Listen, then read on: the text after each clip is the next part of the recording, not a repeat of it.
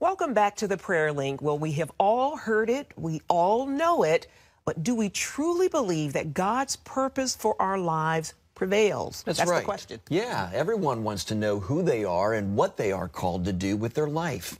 Our next guest has spent a lifetime interviewing powerful, on-purpose people and studying what the Bible has to say about it. Take a look.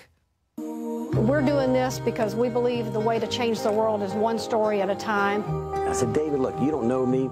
My 12-year-old daughter's in the film. I want to do a film called God's Not Dead. When you turned your life over to God, He began opening doors for you. Yes, He did. And you went from the crack house to the White House. Yes! And so here I was at 17. I'm 6 months pregnant. I've never had prenatal care. And I had the clothes on my back, literally. My wife would always say, find the injustice that angers you or the passion that inspires you. That's what God's called you to do. You have since traveled the world numerous times. What is it that you just can't wait to get back to? Red beans and rice and smoked sausage. I was reminded of the darkest day and that I was called to do more. Joining us now to talk more about living a life of purpose is award-winning TV host, author, and motivational speaker, Beth Townsend. Beth, welcome to the Prayer Link. Thank you so much. It's great to be with you this morning. Everyone wants to know who they are and what to do with their life, but your approach in helping people find that is a little bit different. Tell us about how you guide people in that. Well, as a coach, I work with people because, like you said, everybody wants to know who they are. But I like to start with the backwards approach, because if you know who you're not and who God's not called you to be, who you are then begins to emerge and have complete freedom to walk in the giftedness and the fullness of the Spirit. You know, we try to be too many things and we get too influenced by the culture that we see what other people are doing and we think maybe I should do that. But we shrink back and we say to God, where is it that I'm gifted? What's my it?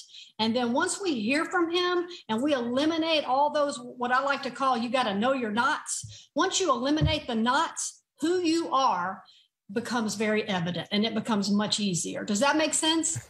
It does. It does. I like to know your knots. Yeah, that's right. And Beth, you host a series on PureFlix called Life on Purpose. Tell us about that.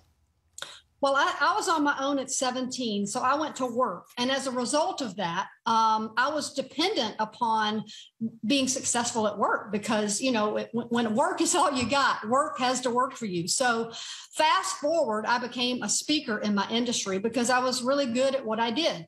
And so people began to ask me the question, and I was just in my 20s, how did you know your purpose? Simply because it looked like I knew my purpose. So people over time, as they asked that question more and more, I had been saved, but I didn't really know what being a Christian was like. I thought, you know, I think that's a God thing, purpose. So I told my husband, I said, I'm going to go interview people. They wake up every day. They know what God's calling them to do, and they're doing it. And I'm going to ask them front and center how they knew and how they did it. And that started in 2001. I've been doing that ever since. That's amazing, Beth. I love it. Beth, a little real talk here now. We have all made mistakes, and some people live with the regret of those mistakes, and they think it's, you know, takes them off of God's plan for their lives. How do you encourage people who are struggling with mistakes of the past? Well, you know, like you said, we've all had mistakes. Everyone that I interviewed, you know, we all come from a broken family. We've all pretty much created a broken family because we're in a broken world. So what you have to do is you have to accept that there's just some things, you know, purpose is a process. It's not perfection. So we have to know we're going to make mistakes. And when you're on your own at 17, you know, I spent the first half of my life, I like to say, if it's not on purpose, is it an accident? Because so much of what we feel the consequences of is our own poor decisions. And so I lived the consequences of many of those.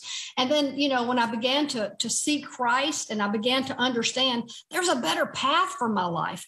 And, you know, purpose is a mindset. It's a faith, it's a mindset, but it's committing to a path where you're going to make less mistakes and you're going to live on purpose. So I hope that makes sense.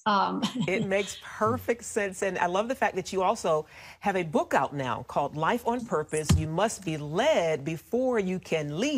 What motivated you to write it? Well, because I believe my story is God's glory, for God's glory. So, 20 years ago, I felt like God called me to write a book. And many times we think, oh, God's purpose is this or God's purpose is that.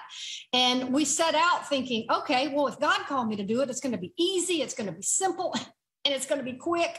Not so much. So I went into this thinking I was going to write a story based on all the interviews that I had done, because I had done so many great interviews, athletes, politicians, some well-known people. And I thought that'll be a great book. But God's plan for my book was that those interviews were not to be about them. It was about what they could teach me. So in the book, I share purpose principles that changed my life. Every person that I interviewed changed my life. It was a divine appointment from God himself, not for me to have a best-selling book, but for me to learn a principle that not only I needed, but other people needed, and their life-changing principles. All right, Beth Townsend, thank you for joining us today. Beth, appreciate it. Thank you. And you can get the book Life on Purpose wherever books are sold.